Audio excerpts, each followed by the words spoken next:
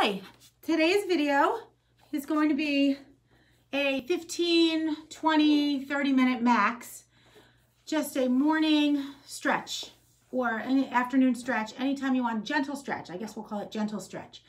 So get your mat. I guess you can have your blocks and everything handy. I don't think we'll really be using them too much. Can you see my mat here? I think we're okay. So sit up nice and tall, please. Close your eyes. Find your comfortable seat. And stay and breathe. Start to breathe in and out through the nose. Hands can be anywhere.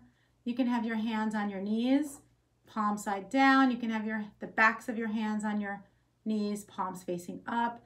You can even have both hands sort of in your lap or kind of on your ankles.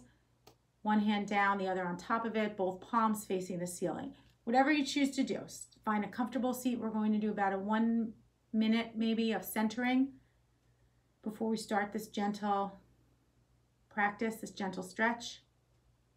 This will be a quickie. So you can do this anytime if you don't have an hour to take to sit and do a video. You know, maybe you do this quick 15, 20 minute video. I hope, it is my hope that you're using all of the resources that I'm providing to you and all the resources that there are online. There's plenty of free yoga online. So sit up tall. Feel the breath in and out through the nose. On your inhale, think of something positive like your health and your family. And on the exhale, let go of one worry, whatever that is for you.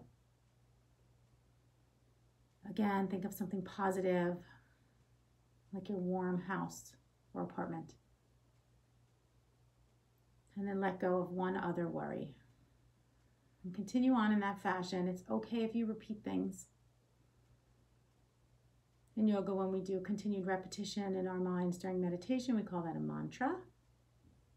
So maybe you want to do a mantra right now. So mantra can be something like, on your inhale, I am love and kindness and light. And on your exhale, I will spread that to the world. I am love and kindness and light. And I will spread that to the world. Again, I am love and kindness and light. I will spread that to the world. So go on like that. Another couple of breaths here. I'm going to stop talking for a couple of seconds.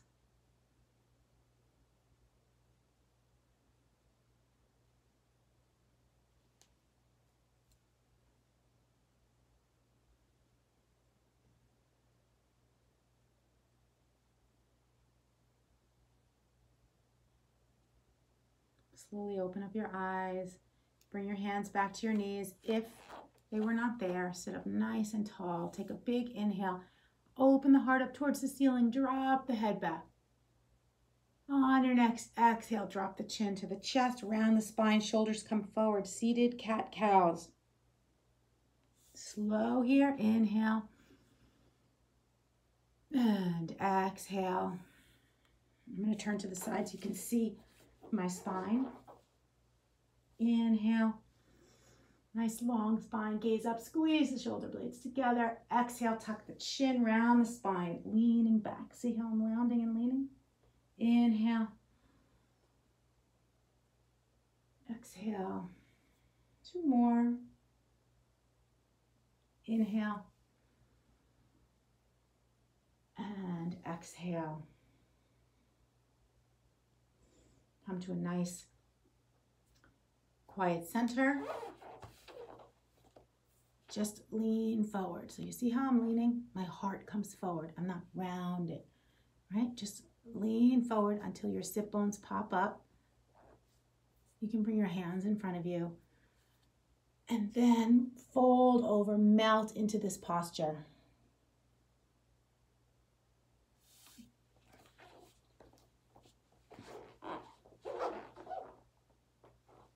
if you look at the screen, you'll see my back is long, not rounded.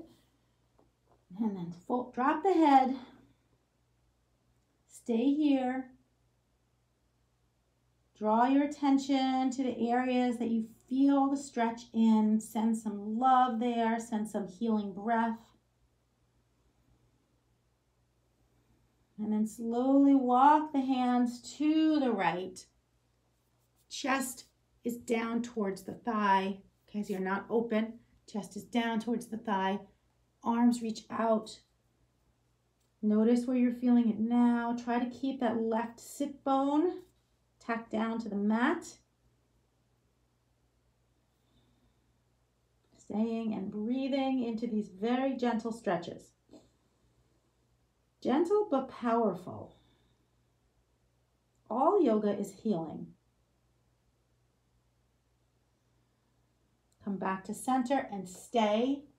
And one of the things that I love most about yoga is that no matter what is going on with your body, whether you're working with an injury, whether you're feeling a little tired, whether you're feeling extra energized, you can get something out of the practice. Walk to the left. You can take it up a notch if you want to, or you can take it down. So there's really is something for everybody in yoga, and you just have to find the teacher that you connect with. You have to find the type of practice that you connect with, because there are different variations in the styles of yoga. They all emanate from the same root. So if you're not enjoying one yoga class, try another. Try another, try another. And then come back to the center. This is all about the low back. Drop the head. And then slowly walk the hands back up. All right. Already feeling a little more awake, or a little kind of longer in the side body here. Inhale the arms up.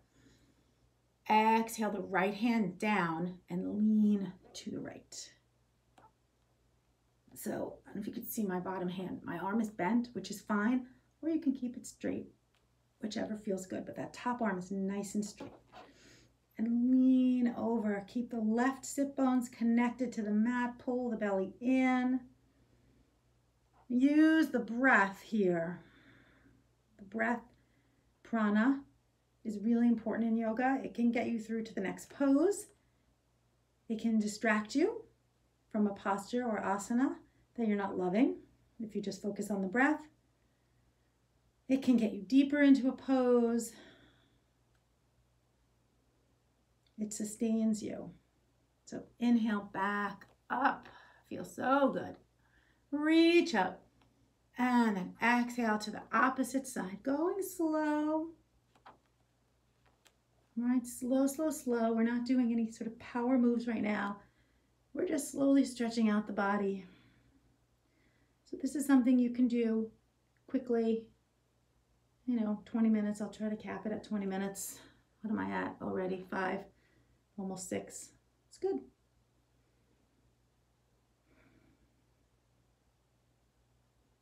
I feel this all in this hip, really mostly over the hip. I don't know where you feel it. A little bit in the shoulder too. It's working. And then sit up, fold forward again, little counter stretch here. Make a pillow with your hands. Drop the forehead down. If your forehead doesn't reach, you can take a block. Put the forehead down on the block. Any height.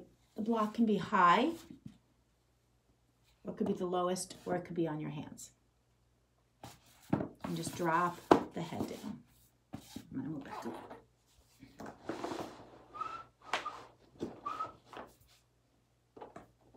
And drop that head down.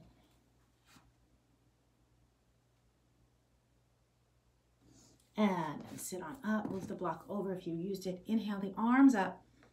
Take a twist first to the right. Please sit up nice and tall.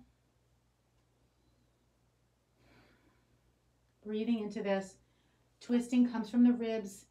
Visualize the ribs rotating around. Rotating around. And then come through center. Other side, please. Twist. Bring that left hand behind you, close to the seat so you're sitting up tall. Right? I'm not leaning back into it. You want to be sitting up nice and tall. And then inhale up. Exhale, just the right arm down. Take that lean again to the side. Go right into the other side.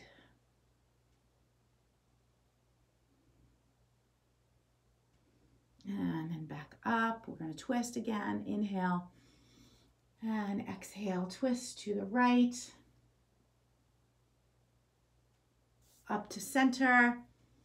Right over to the left. And up to center. And exhale, down. Great. Come onto hands and knees. If this bothers your knees in any way, hopefully you brought a blanket or a towel with you. This is my yoga towel that my mother-in-law got me. So, you know, you want to just pad the knees. Only if it's bothering you. You don't have to. I happen to have one bum knee. Coming on to hands and knees. Now we're going to take some traditional cat-cow. So again, check out my alignment here. My wrists are under my shoulders, right? They're not in front or behind. Behind would just feel really awkward. And my knees are underneath my hips. In other words, you know, not like that, right? Or even like that, I guess. Okay, nice alignment here, and you'll get the benefit of the posture. We're going to do some cat-cows. You're going to inhale, curl the toes, dip the belly, gaze forward, squeeze the shoulder blades together. Exhale, round the spine up towards the ceiling. Tops of the feet can come into the mat. Press it away. Inhale, gazing forward. Exhale, round. Inhale, gaze forward. One more, last one. Exhale, round the spine. Back to neutral. Great. Okay, right leg comes back. Curl those toes in. Reach that heel back. That right hip wants to come up, right? Drop it down. Gaze forward. All we're going to do is we're going to lift that right leg from the back, drop it over to the left, gaze over the left shoulder at that heel. Feel that on the side body. Feels really good.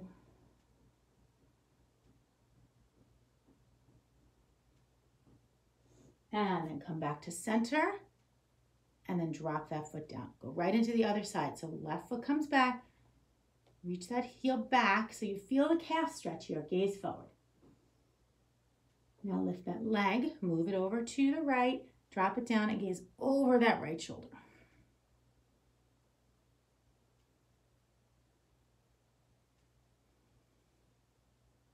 And then release that. Come back to center. All right, coming into child's pose now. So the tops of the feet are on the mat, the big toes are touching. Spread your knees as wide as the mat. Sink your seat back onto your heels and walk your hands forward with a nice flat spine. Drop the head down. We're feeling this in our shoulders, maybe the lower back. If this bothers your knees in any way, what I have been doing since I am having a knee issue is I've been curling my toes in and then I've been sitting back and kind of keeping my hips lifted a little bit. If that still does not relieve it, you know, you can always just stay like this and just come down like this. This is actually called puppy pose. So I'm going to stay like this just because I don't want to put any extra pressure on my knee, but the rest of you guys be in a nice child's pose. From child's pose, I'll show you what we're going to do. We're just going to walk the hands to the right, fold over.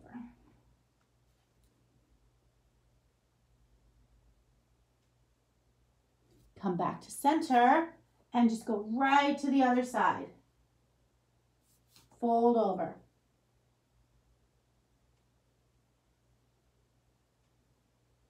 And then come back to center and back to tabletop. All right, so we're going to thread the needle now.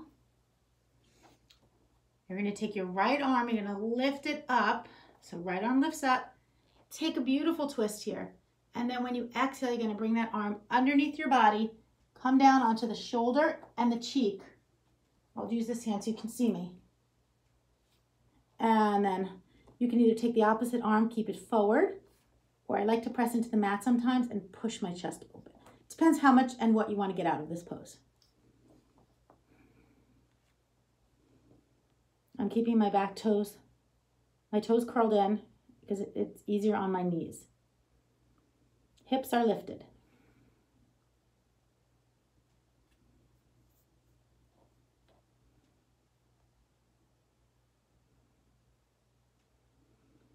Breathing into wherever you're feeling this. And then, I'm sorry guys, my knee's hurting me. So come on out of it. And let's just go right into the other side. Inhale, lift up. Exhale, bring that arm underneath. Come down. I just did that side. I gotta go to the other side. And feel what you feel.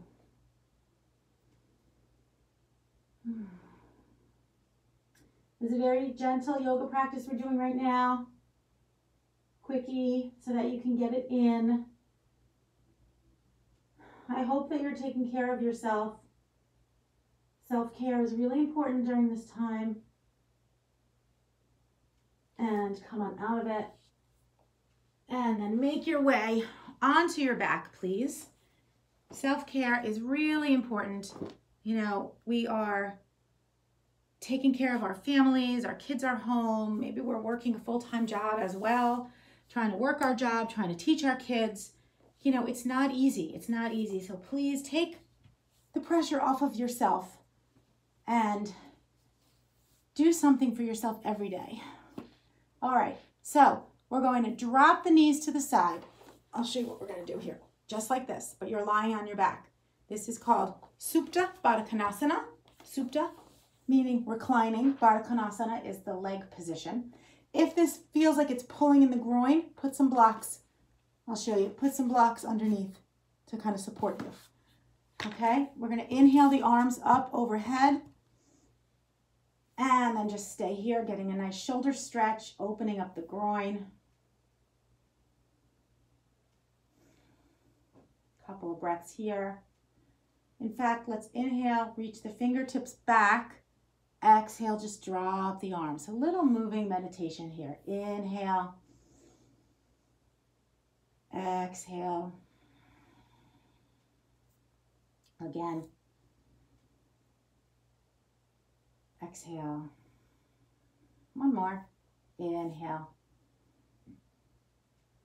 And exhale. Bring the hands to the outsides of the legs. Bring the legs together. Hug the knees in. Lift the chin, lift the forehead. Try to make yourself into a little ball here. And drop the head. Drop the knees.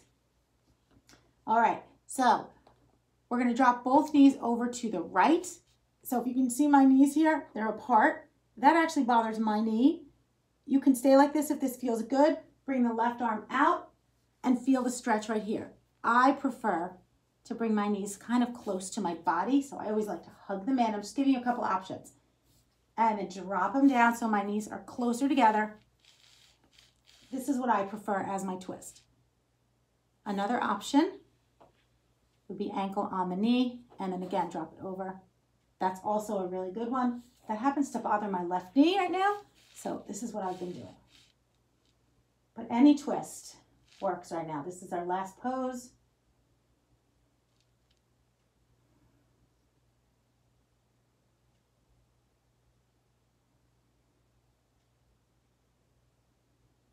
Breathe into those spaces. Say a moment of gratitude for yourself. You're doing it. You're doing the best you can. We're all doing the best we can.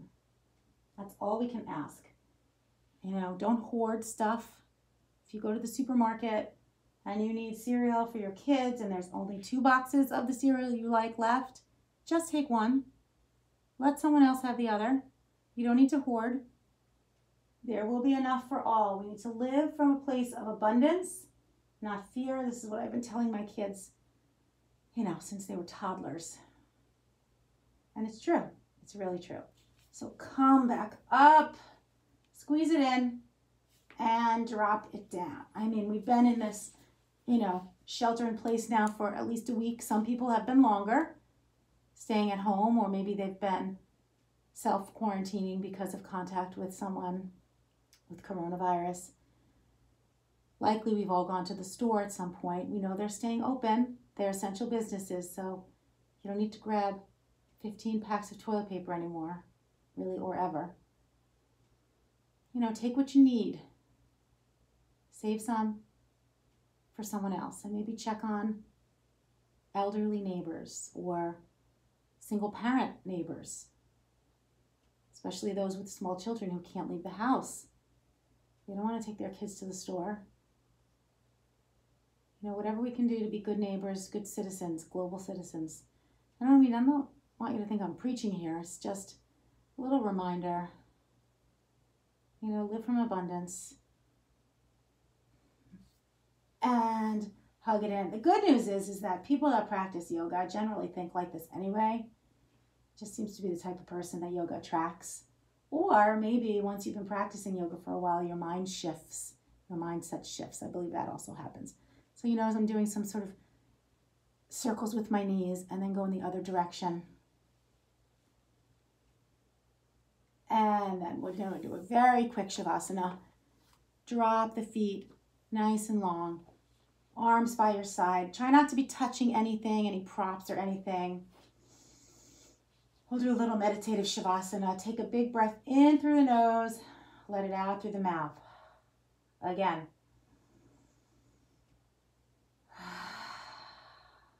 One more.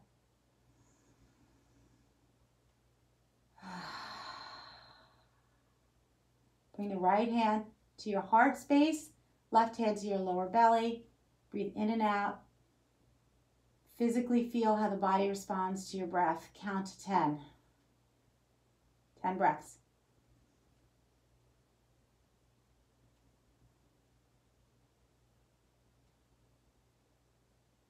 Notice what thoughts come into your mind. That's totally fine. Allow them their purpose and then send them on their way. Let's just take 5 more inhales and exhales, please.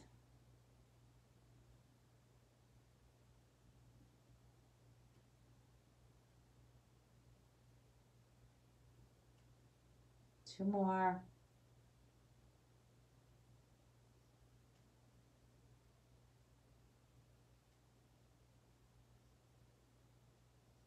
Open the eyes. Inhale the arms up overhead. Point the toes. Big body stretch. Big spinal stretch here. Bring the knees in. Hug them in. Roll to one side. Press yourself up. Nice seated position where we started. I hope you're feeling a little more relaxed, a little more open, a little looser. We're just going to close out here. Bring the hands to heart center. Bow the chin in a moment of gratitude. Really think about 3 things that make you happy. And in times of stress and anxiety, of which there seems to be a lot right now, try to come back to those 3 things. Your puppies, your children, your family, your friends. And breathing really does help. Thank you all for watching. If you have any questions, you can always contact me, or you could leave a note. If I don't know you, you could always leave a comment, but if I do know you, just send me a text. Namaste. Thank you all. Stay well. Hopefully we'll be back in the studio very soon.